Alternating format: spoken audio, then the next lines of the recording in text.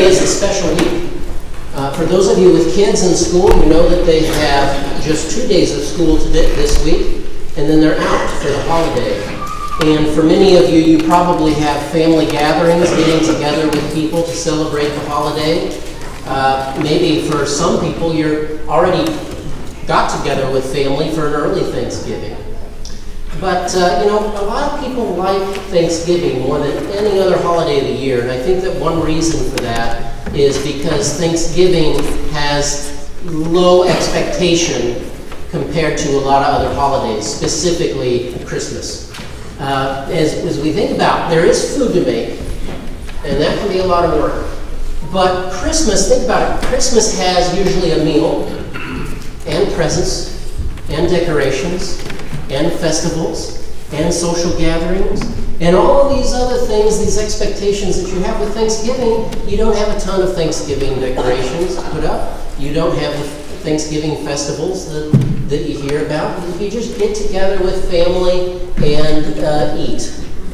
And as they said at Monroe Chapel, also sleep and watch football and eat again. So, but Thanksgiving is really kind of a low-key holiday in many ways. It could be considered to be the underdog holiday because we don't always give it much attention. Sometimes if you look out in the stores and places around you, you might think that Thanksgiving didn't exist.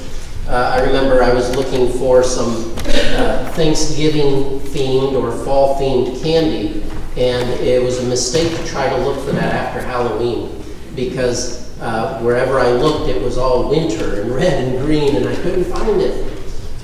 But there's nothing wrong with celebrating Christmas early, but it is interesting that whereas Thanksgiving is a holiday where we are thankful for what we do have, Christmas is a holiday where we think about oftentimes what we want, or what we can get, or what we have to get sometimes. And so those two things are very different, and they're not necessarily bad, but when you put them together, it's hard to be thankful for what you have when you're thinking about what you want.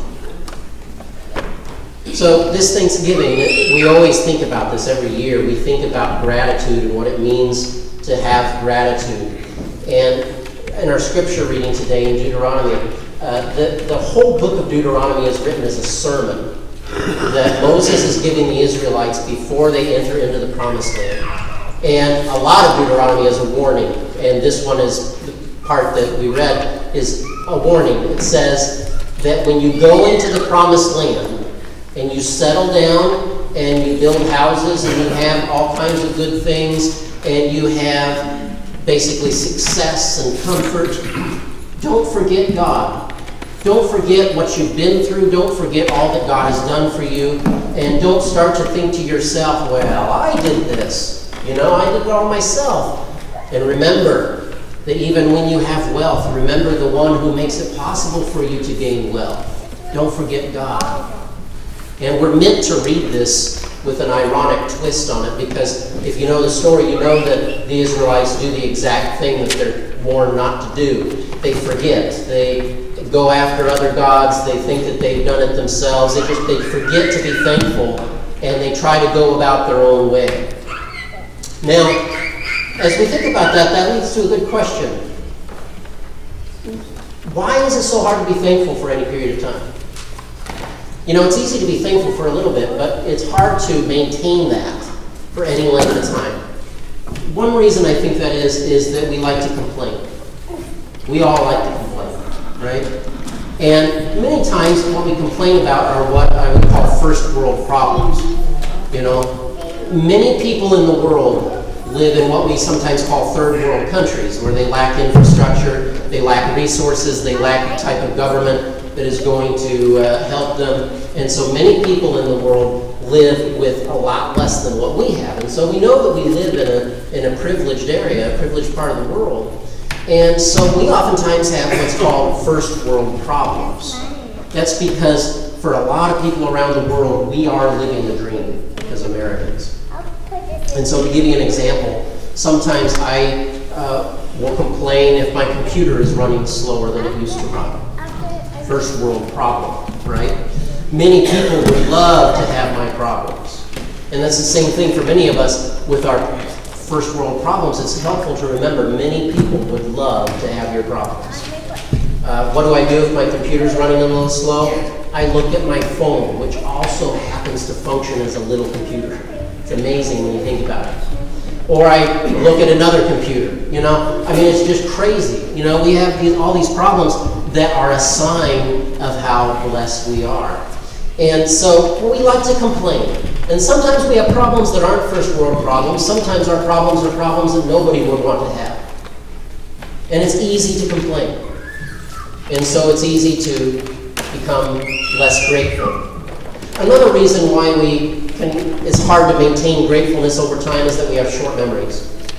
And so when we are successful in life and we gain more stuff and more comforts and more luxury, you would think that the more we have, the more thankful we would become because we'd have more to be thankful for. But actually, what oftentimes happens is the opposite. The more things that we have, the less thankful we become. And part of the reason for that is that we have a short memory, so we forget, maybe in some cases we forget where we came from, or we forget what people have done for us, what God has done for us, and we start to think, well, I did all this myself. And in one sense that's true. In one sense, you know, we have earned things that we've worked for, that we've paid for, that we went to school for, and yet on the other hand, we remember that it is God who gives us the ability to earn, to work, to go to school, all these things. And so if we are stewards, as we're talking about the last few weeks, if we are stewards, if everything that we have is a gift from God, then it changes our perspective in life. And it leads us to become grateful for everything, the small things and the big things. Okay, so how do we do that? You know, we know what makes it hard, but how do we maintain gratitude in our lives? Well, we need to look no further than the Apostle Paul. The Apostle Paul in his letter to the Philippians, this is the same letter that we referenced last week, and I said that Paul wrote this while he was in prison, and he didn't know if he was going to get out or not. And so his words really carry a lot of weight. And in his letter, he says that he knows what it is to be in plenty, and he knows what it is to be in want. In other words, he knows what it is to have more than enough, and he knows what it's like not to have enough. And he has found out how to be content in any situation.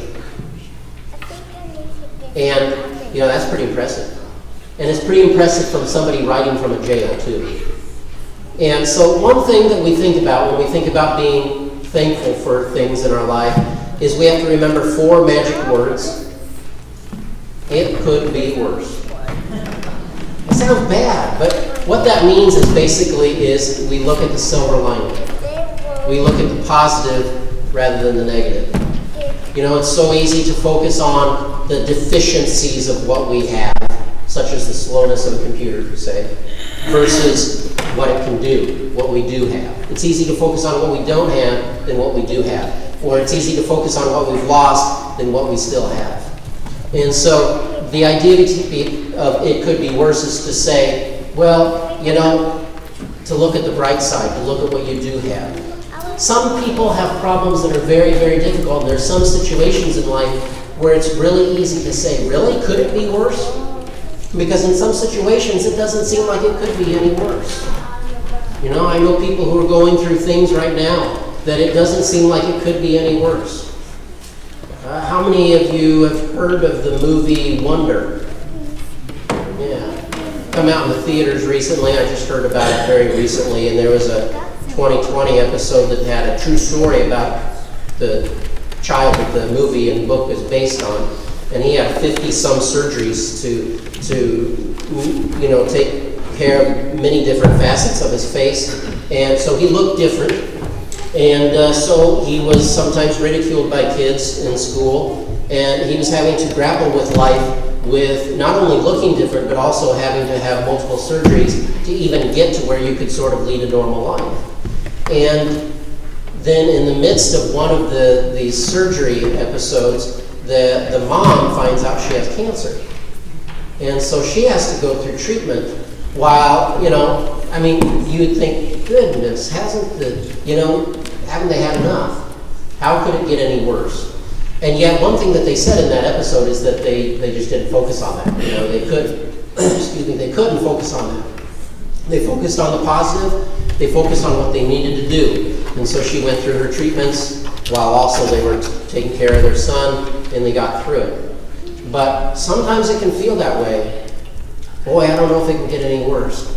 But looking at the bright side, looking at what you do have, sometimes that keeps you going. Developing a heart of contentment is not easy, because there are a lot of things that can come our way that can make it difficult. But we need to try. And, you know, Paul, I think that his secret to contentment was, of course, founded on Jesus, you know, Jesus Christ. And Jesus said the greatest commandment is to love God with all your heart, mind, soul, and strength. And the other is to love others as yourself. You know, so love God and love others. And isn't that interesting that that very thing can help us to feel better? There's a reason why people tell you that if you're down or depressed that you should go help other people. That's because when you are helping other people, you get the focus off of yourself and you get it on to others. You know, it's so easy to fixate on our own problems and to analyze some more and overanalyze. But when we help out other people, then we get the focus off of our problems and we get our focus on someone else. So we become others-centered. And even if it's for a moment, it helps us to see that the world is more than just what I have to go through. And that we can be a blessing to others even when we're going through tough times. And it helps us to just gain perspective in our own life. It's not a cure-all. It's not a magic fix. But isn't it neat that by serving others and by doing what God told us to do, the greatest commandment, we can help build gratitude in our own lives? So I want to encourage you this week as we go through this Thanksgiving season. You know, you don't need Thanksgiving to be thankful. You can celebrate Christmas in a great way in which you show gratefulness. You can live your life all year. You don't need Thanksgiving. You can live your life all year with gratitude. May we seek to be, like Paul mentioned, having contentment in any situation, to know that number one, we focus on the positive. We try to focus on what we do have instead of what we don't have. Also, that we try to do what we can to reach out and to serve others. And by doing so, we can get the focus off of ourselves when we're feeling down. And then also to remember that God is always with us. We're never alone. And so, as we do these things, may God bless us. And God has blessed us. So may we then be thankful to God and seek to cultivate contentment in our lives. Because by doing so, we will find the secret to finding joy in our lives, no matter what's going on. Amen.